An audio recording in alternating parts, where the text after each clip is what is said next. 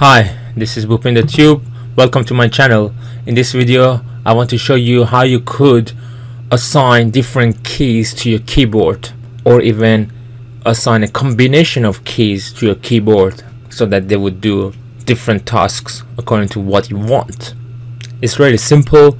I'm gonna go through this step by step, and I also would provide you a downloadable script in the description of this video.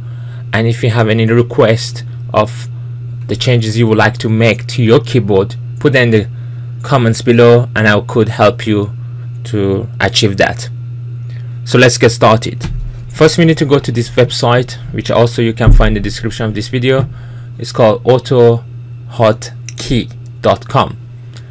There you could go and download the autohotkey program. It's a very powerful scripting program and very simple. So you click on the download current version.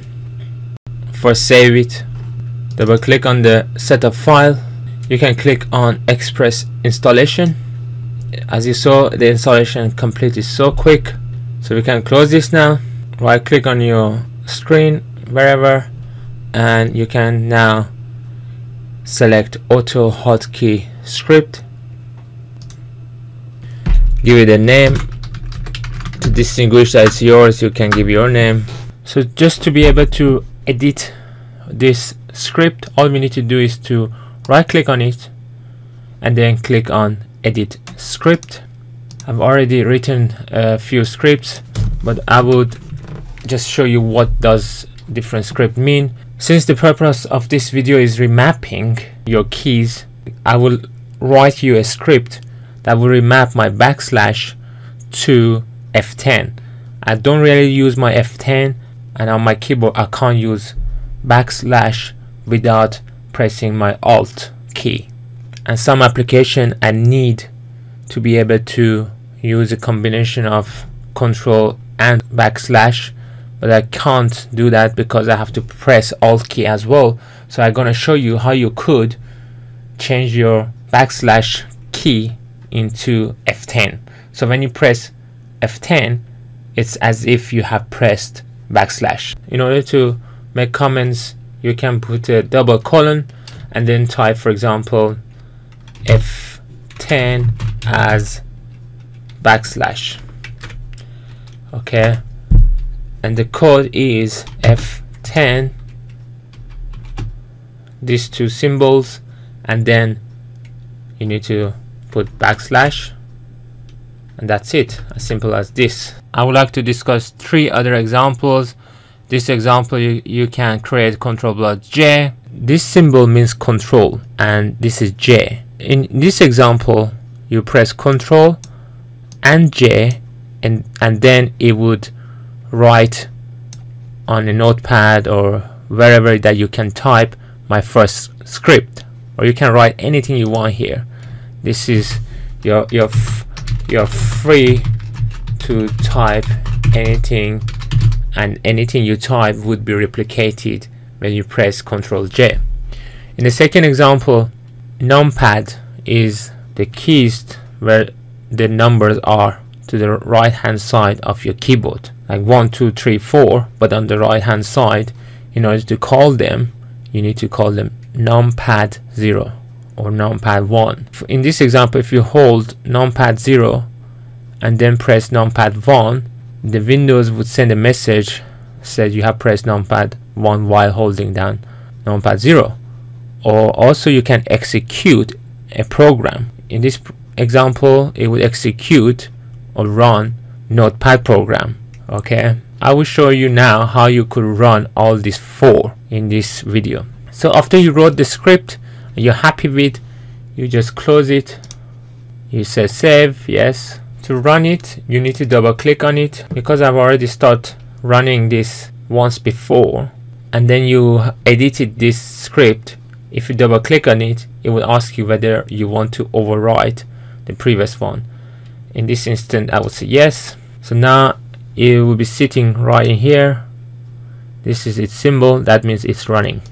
So if you remember, I gave a shortcut key for my num0 and 2 so that a notepad would open. So I press num0 and now press 2 and you see notepad opened. Now if I press Ctrl and J, it writes what we send. Remember the keyword send, then write my first script. You're free to type anything, and then it also can give message boxes. So if you remember, we assigned 0 and 1, and you can see it gives us a message: you pressed numpad 1 while holding numpad 0. So you can create lots of combination with here, like 0 1 0 2 1 2 3 4. It's unlimited. It's a very powerful program. And again, the purpose I made this video was remapping. So I got the keyboard here. Here it shows as if I got the backslash, but if I press this, it's a hash, it's not a backslash, and I don't really have a backslash. My only way to get to my backslash was, as I explained in my previous video, hold the Alt key and then press this and it becomes backslash. But sometimes I need a key combinations that I need to hold Control and press backslash, but I can't do that because I have to hold Alt as well, and then it invalidates that Control key. So I need to assign backslash to a new key that I don't use.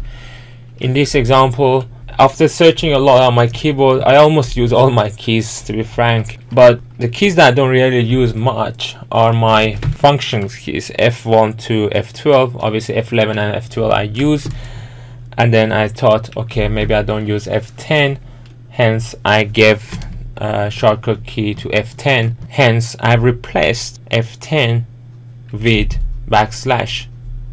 So you could still access backslash by using Alt and this button, but in order to also make that F10 would be backslash, I wrote this script. So now if I enter, now you can see if I press F10 on my keyboard, it becomes backslash. And the last point I want to make is this auto hotkey program has got a very useful help file. You can go through this help file. Some of the example I've shown here is through the help file, and you can remap, you can create anything you want. As you can see here, by pressing window on I, it can open the Google website, and much more things you can do with this. Its power is unlimited, and if you have any questions of how to reprogram it, you can ask in the comments below. I would be happy to guide you and create another video to show you how to do that, your specific requirements. Scroll through the help file, you could find a lot of useful things. For example, you can see here this symbol means Control, this symbol means Alt, this symbol means Window. So one last thing I want to show, without which this video wouldn't be complete, is that you need to put this file, this script, into your startup folder. So you need to go click on the start and type in start. Then you need to go and find a folder called start menu. It is located somewhere in C drive, program data, Microsoft Windows, start menu. Then click on programs, then click on startup. So in order to run this script each time you turn on your computer, so they would be here running, you need to put this file into this folder called startup. Click on continue. So it moves it here, and when you want to edit it, you can edit here, and you can back up anywhere else, but you should put it back here. Double click in order to run it, and when you restart your computer, it will start automatically with Windows. Obviously you can also have various different script files. As you saw earlier, if you double click on a script file, it would execute that script file and remove the old script file. And if you want to undo your remapping of your keys, you can just stop running these hotkeys by removing from this folder, as well as exiting the program here by clicking here and clicking on exit. You could stop these hotkeys from working.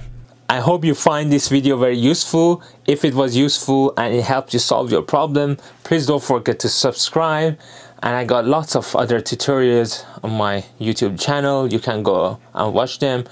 I also put the script in the description of this video so you can run